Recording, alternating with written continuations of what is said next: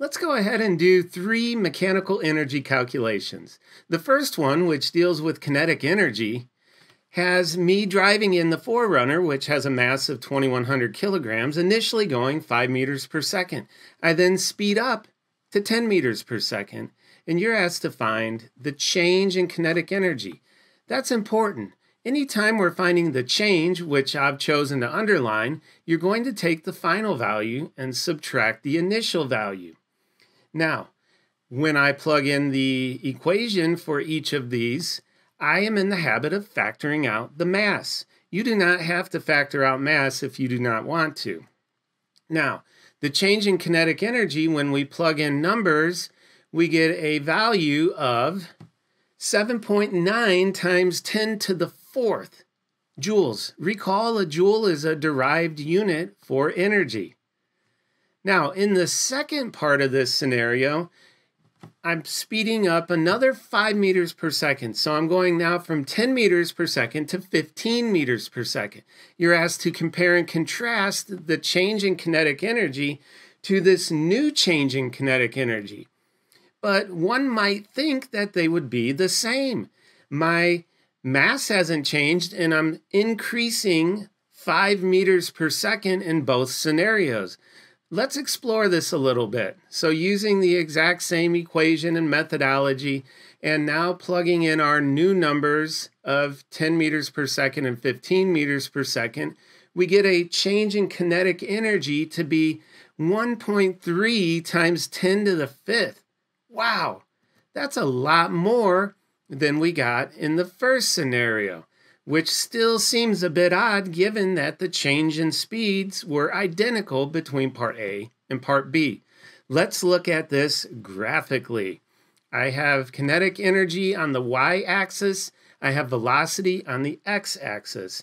I also have increments of 5, 10, and 15 meters per second on the x-axis. So if we look and compare these changes, so look at the y-axis here.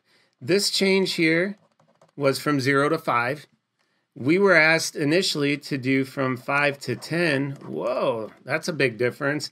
And then in part B, we were asked to look at this change from 10 to 15. So it seems to be increasing even though these increases in velocity are the same, i.e. 5 meters per second. So let's go ahead and do some mathematical reasoning. Let's look at our proportionalities in the equation here. And we can state that the kinetic energy is directly proportional to mass. So if I double the mass, I double the kinetic energy. However, let's look at kinetic energy with respect to velocity. Kinetic energy is proportional to the velocity squared. And that's a really big deal there, guys, because we are dealing with an exponential relationship. I wonder how you would linearize this graph. Why don't you come talk to me about that first thing tomorrow morning? Now, in our second scenario, dealing with gravitational potential energy, I am ascending out of a massive cave chasm. In fact, it's 180 meters deep. That's almost 4 statues of Liberty stacked on top of each other. And you're asked, how much mechanical energy do I gain halfway up the ascent? And there I am.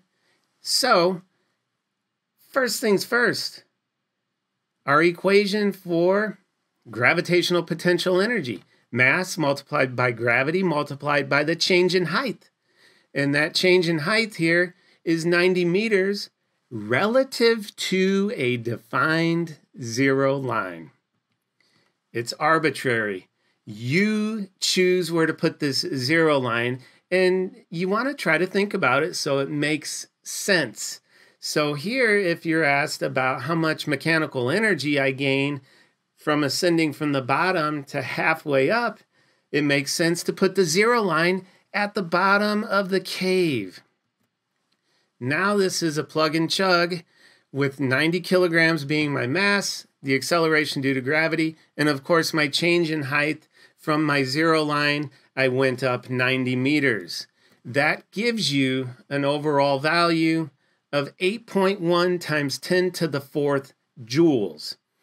Now I wonder what would happen if for some reason you chose to put your zero line halfway up the cave. I wonder how that would work out. In our final calculation, which deals with elastic potential energy, I have a spring, and you're given the spring constant to be 80 newtons per meter.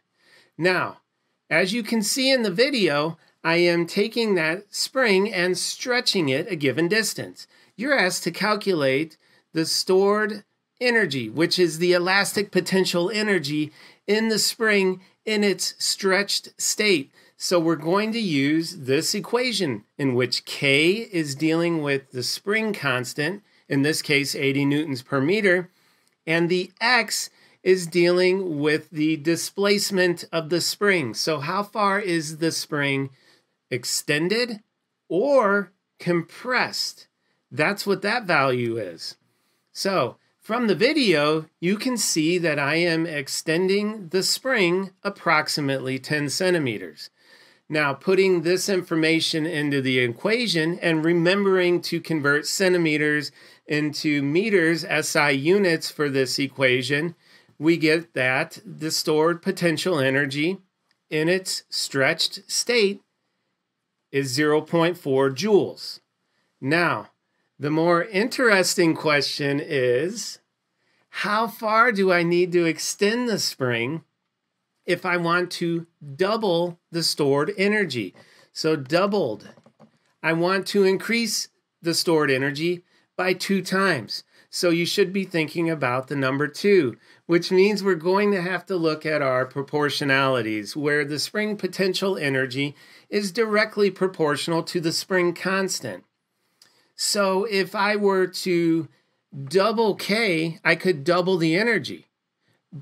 But in order to double K, I would need to take my spring, put it away, get another spring with a spring constant of 160 newtons per meter, and that will give me twice the energy as long as I extend it 10 centimeters or 0.1 meters.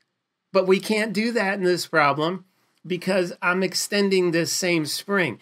It specifically says how much further would I need to extend it if I wanted to double the stored energy, which means we're looking at this, where the elastic potential energy, which I use interchangeably with spring potential energy, is proportional to the distance the spring is stretched squared. This is what we want to explore. The question becomes, what number can I put in here that when I square it, I get 2, because that's what I'm trying to get. What number do I put in here that when I square it gives me 2? Well, that number would be the square root of 2, because the square root of 2 squared is 2. All right, so this means that I'm going to need to extend the spring the square root of times 2 further. Well, the square root of 2 is approximately 1.41, and if I multiply 1.414 times 10 centimeters, I get the answer. So by increasing it by the square root of 2, I would need to extend the spring 14 centimeters. Now you might have thought initially, oh, you extend it from 10 to 20 to double. No, you do not, because the energy is exponentially related to the extension or the compression of the spring. So we've done now a number of calculations with mechanical energy. And I think it's time to go ahead and begin to explore the conservation of energy. And I'll see you guys in class.